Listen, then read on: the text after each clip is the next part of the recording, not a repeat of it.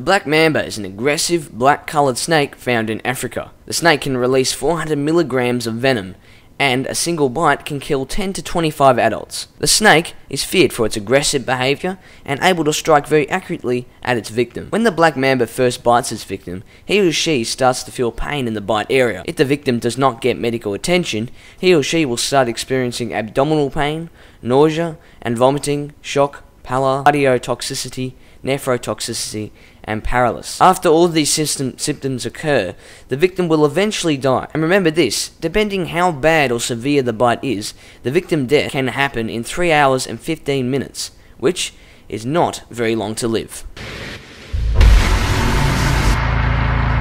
The taipan is a snake that lives in Australia and has similar behaviour features to the black mamba. The taipan has enough venom to kill 12,000 guinea pigs, and the venom also blocks arteries and veins, which stops the blood running through the body. When the snake bites its victim, it usually takes 1 hour for he or she to die, and even with anti-venom, victims have to stay in hospitals for a long time to recover. The blue krait is a very venomous snake found in Southeast Asia and Indonesia. The snake is very different to other snakes in many different ways. The snake is nocturnal, which means it is much more potent and aggressive in darkness. The snake also kills and feeds on other snakes, including its own kind, which is cannibalism, if you ask me. The blue krait's venom is very strong, and so strong in fact it is 10 times more potent than the famous cobra snake. The snake also has a white body with white-black stripes across it. It also has a completely black head.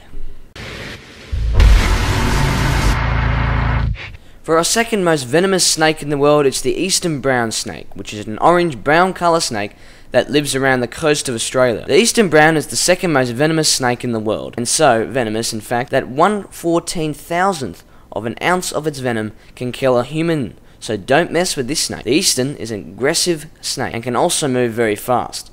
But humans don't have to worry as much as other victims because half of eastern brown snake bites have no venom, but that does not mean they won't produce venom. The eastern brown likes to live around populated areas on the east coast of Australia, which can cause problems. If you ever see one of these snakes in the wild, stand still and don't move because they react to movement.